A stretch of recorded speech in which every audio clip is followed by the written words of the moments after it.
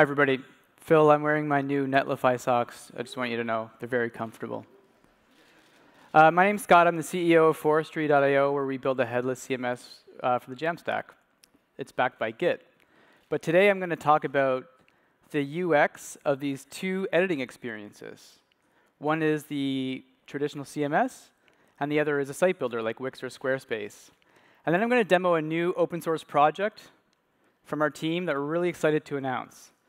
Hey, I need to bring up my speaker notes, guys. I'm really sorry about this. Major fail.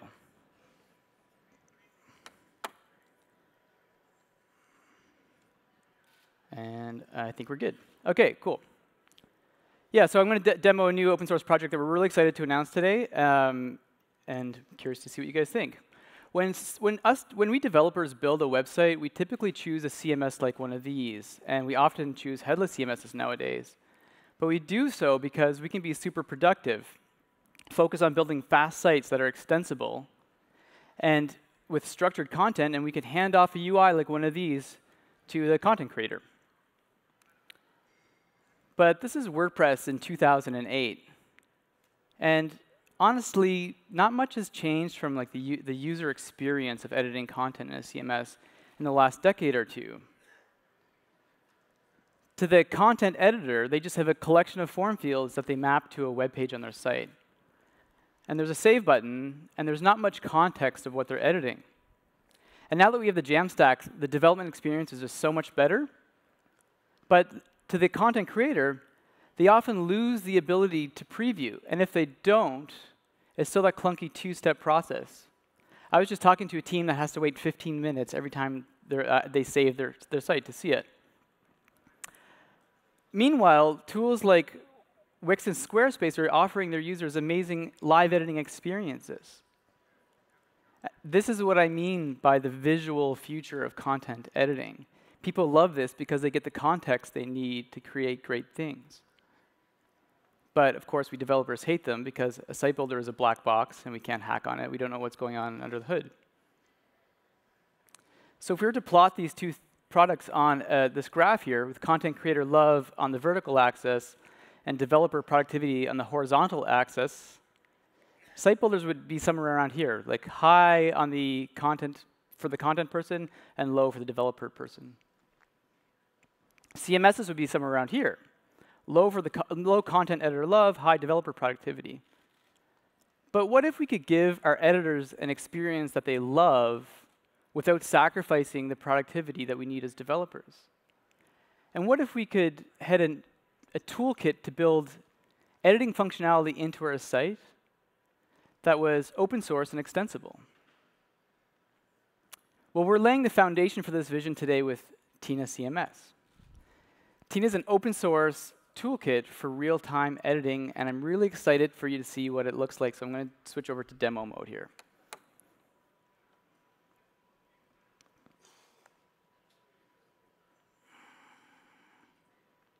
OK, so I'm going to install Tina on this default Gatsby starter blog. This could be any site, but I'm just going to use this one because it's one that we're all familiar with. And I'll bump up the resolution a little bit here. That's probably pretty good. So if I flip over to VS Code, all I'm going to do is add the Gatsby Tina CMS plugin to the Gatsby config file, which I already did, I guess, before the call. Or before the talk. It's an open source package. I npm installed it, so we're good to go. If I refresh the page, you should notice one difference. We've got an editing icon in the bottom left-hand corner. Clicking that opens up Tina CMS. So now this is editing mode. We're going to populate this CMS with fields. But this is just a React UI that sits on top of your site and interacts with the page. We're not setting up a separate CMS. We're building editing functionality into our site. So let's add some fields. I think what we'll do is go to a blog post, because that will be more interesting. So if I open up this blog post and I import remark form from Tina CMS, which is just a higher order component, and I add it and I wrap the template with remark form, and just add a few things to my GraphQL query, you're going to see a few fields in Tina. Let's go back. Refresh the page. And there we have it. So we're just bringing in all the data. These are just the defaults for TNet right now. If I go to a different page, you'll see the context changes, the content of forms change. And let's say, hello, JAMstack. We get real live updating right on our Gatsby site here. So one thing that's cool is if I show you what's happening, this is what, hello world. If I show you what's happening in the Markdown file, this Gatsby site just is powered by Markdown. You'll see that Tina is writing to the file system. So I can say, this is writing to the file system. Cool. So that's a simple use case of Tina, and I'm going to show you one that's just slightly more configured. Super Vacation Land. This is a real resort. Just kidding. But maybe we'll say Super Vacation Land 2.0. And instead of this image, we'll drag in another image. You can completely configure these fields. There's a default set of fields you can use and play with. But you can build your own or extend these in any way you want. If I scroll down a bit, we have these different blocks here. Let's click into pineapple, and we'll call it, I don't know, apples. And then we say we want it to be the second item and not the first. There we have it. It's live updating in real time. Now, we decided to take this one step further, and we noticed for writing long-form content like a blog post, it doesn't feel great to be limited to that narrow window. So I'll click on one of these, and we're giving developers the ability to drop in editable regions on their page. So if you're in edit mode, you can edit in page.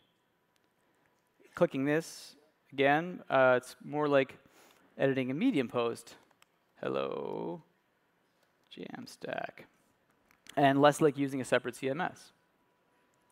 And we find that this combination of additional UIs like the sidebar and others to come in the future, as well as in-page editing, gives editors the best experience to create content. So let's just reflect on what happened here. We registered some we added some packages to our site and registered some fields, and we essentially replaced the need for a CMS with inline editing experience that still meets the needs of developers. It still writes to external data sources. But you probably don't want an edit button on your live site, and you don't want your editing team to have to run a development environment locally. So if you're interested in a collaborative hosted version of Tina, you can check out tinacms.org and get early access to the hosted version. So I'm just going to flip back over to our slides here. Can you guys see this? Yeah. Tina currently supports React-based sites like Gatsby and Next.js. Oh, no. But we have plans to open it up to Vue-based systems, too.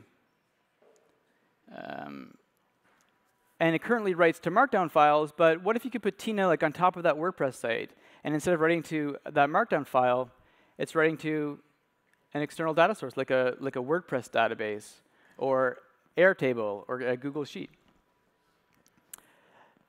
We feel like we're coming out of a monolithic CMS era, and next-gen sites need a next-gen CMS, and that's what we're trying to lay the foundation with Tina.